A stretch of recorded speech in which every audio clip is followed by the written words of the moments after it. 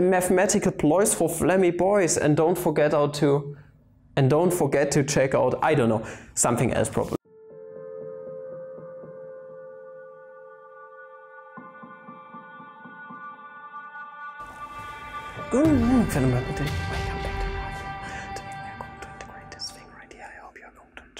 Hey, what's up? I didn't insult you guys or anything. I was just talking nice things about you, my boys. So let's go ahead and get started. Today we are going to integrate the Fejér kernel of the nth degree from negative pi to pi. And there's something curious about those summability kernels right here. Most of the time the integral over a period is going to give us 1. Is this the case here too? You are going to see. I'm not going to spoil you guys. And there are two definitions of the Fejér kernel. We have derived up until now. One with those sine squared over sine squared thingies, and one with being the final summation of Dirichlet kernels. So let's start off with the latter definition I just said. This is going to give us integral from negative pi to pi of, okay, this is 1 over n times this finite sum running from 0 to n minus 1. So Papa from the future isn't going to come today. I'm doing it right this time. Of the Dirichlet kernel of the nth degree with respect to tau, integrated with respect to tau. Okay, why not bring this 1 over n to the outside? Also, this is just a finite summation, so we can just interchange those two. It's not a matter of limits. So we are going to get 1 over n times the sum running from 0 to n minus 1 of, okay, the integral, negative pi to pi. One definition of the Dirichlet kernel was that it is nothing but 1 over 2 times pi times the sine, that was my phone, I'm terribly sorry, of n plus 1/2 times tau over sine tau over 2, integrated with respect to tau. And now you might say, but Papa, Baba, Herr Gevatter entzündlich, what the fuck are you doing? This is just 1, then we are basically done. Yeah, I know.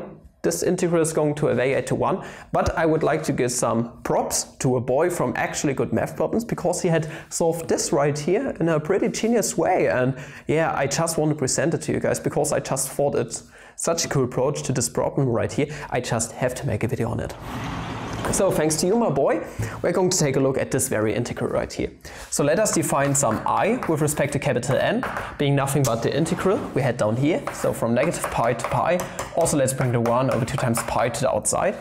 Then we have sine of n plus 1/2 times tau over sine of tau over 2 d tau. And also I would like to introduce another integral, namely I of n minus 1. So just what we have here, but with the degree changed, okay? Being equal to 1 over 2 times pi. Integral from negative pi to pi, okay? And then we are going to get sine of n minus 1 plus 1/2, so this is n minus 1/2. Sine of n minus 1/2 times tau over sine of, well, this is just tau over 2. It's just going to stay how it is, integrated with respect to tau. And let me tell you something, he had used recursion to solve this right here, and that's pretty fucking dope, to be honest. He had just done proof by induction backwards, you could say. Proof by yeah, backwards induction then probably. Why not take the difference of those two integrals and see what we get? So in minus I n minus 1. What is going to give us? Well, we have this common factor of 1 over 2 times pi. Also, we have the same upper and lower bound, so we can make use of the linearity of the integral to bring those two together. Also, the cool thing is we have the same denominator down here. So over sine of tau over 2. Also, we are integrating with respect to tau. And then we have this chunk right here. So this is the sine of n plus 1/2 times tau minus the sine of n minus 1/2 times tau. Okay? Let's bring this d tau right here. And well, I have derived a certain addition formula to derive the Fejér kernel in the first place, but we can actually make use of this right here. So if we have the difference sine of a minus sine of b, it's going to give us 2 times sine of a minus b over 2 times the cosine of a plus b over 2. So this is nothing but 1 over 2 times pi, integral from negative pi to pi. Okay, now we have 2 times the sine of a minus b. N times tau minus n times tau is just going to give us 0. And then we have 1/2 times tau, negative, negative, so plus 1/2 times tau is going to give us just tau. Okay, it's going to give us the sine of tau over 2. We have a minus b over 2 times the cosine of a plus b over 2. Okay, what is it going to give us? So we have n times tau plus n times tau is going to give us 2 times n times tau.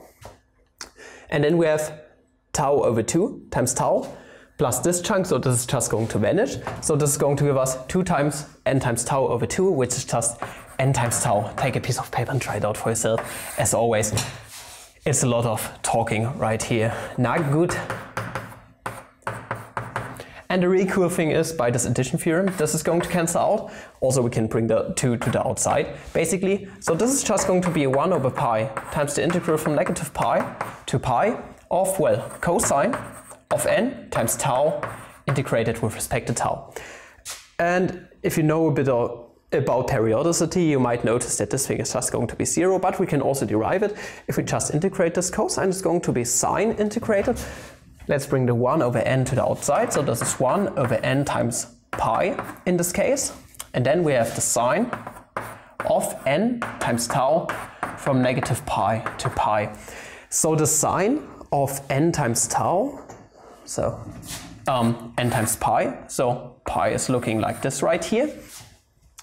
At 0, at pi, at negative pi, blah blah blah, it's always going to be 0. So on this upper bound it's just going to be 0, on this lower bound it's going to be 0. So overall, the difference of those two integrals is just 0, meaning equivalently that in is nothing but n minus 1. Okay, so you see, this is really cool. So we have shown that this difference of those two integrals of the n and n minus 1 degree is nothing but, well, 0. So that means both are the same. If we take in minus 1 as our new in, meaning that in minus 1 is the same as in minus 2, blah blah blah, up until I of 2 being equal to I of 1, and then we have I of 1 being equal to I of 0. But all of those are equal, meaning if we just continue this process, dot dot dot, we get that I of n is nothing but I of 0. So isn't it absolutely amazing? So we can actually calculate I of 0 right here. It's really easy to calculate because we get 1 over n times the sum running from 0 to n minus 1, integral from negative pi to pi, 1 over 2 times pi. And then we get, well, n being 0 gives us sine of tau over 2 over tau over 2. This is just going to be 1, so d tau in the end. Well, integrating a constant is just the constant itself times tau, in this case, the variable. So this is going to provide us with 1 over n. And then we have a sum running from 0 to n minus 1 of 1 over 2 times pi times tau from negative pi to pi. The upper bound is going to give us pi in the end, minus negative pi is going to give us pi. Pi plus pi is 2 times pi. So actually, this right here is just going to be a 1 in the end. This is absolutely amazing. So just like before, we have derived that this integral is indeed just 1 as just a property of those Fourier summability kernels. So we have just 1 over n times this finite sum of 1. Some people don't know how to deal with stuff like this if you have a 1, but just keep this in mind. What is a 1? A 1 is nothing but, well, k to the 0th power. So if we sum this up, we have 0 to the 0th power. Right here it's okay if we just take the limit, it's just going to give us 1. So this is 1 plus 1 plus 1 plus 1. We are starting at 0 to n minus 1. You can shift the index if you want from k equals to 1 to n. So those overall are just n terms. So n times 1, meaning this is 1 plus 1 plus 1, n times, giving us just n. So this is 1 over n times the sum, which is nothing but n, and this is 1. And then we are done. This is 1 and then we are done. Okay, so you see, this is actually pretty quite cool. We had this weird summability kernel right here, and then we were doing some recursion stuff, bringing it back to the 0th term right here, magically. And yeah, then we get that this is 1, and overall this Fejér kernel up here, this integral over the Fejér kernel, is also just 1. This is really dope. If you did enjoy this video, please like and subscribe and recommend the channel if you like. Don't forget to check out my new website. There's already some content on there, and don't forget to buy those new merch I created, and don't forget to take a look at the subreddit, and don't forget to take a look at my Twitter, and don't forget to check out my community page on YouTube sometimes, and don't forget to check out mathematical ploys for Flammy boys, and don't forget to check out, I don't know, something else probably. I don't have an Instagram, so don't check out Instagram, but check out my Twitter. There's a lot of stuff. Yeah, and up until the next video, have a Flammable day, I guess. I hope you did enjoy this video. Leave some feedback in the comments, please. Ciao.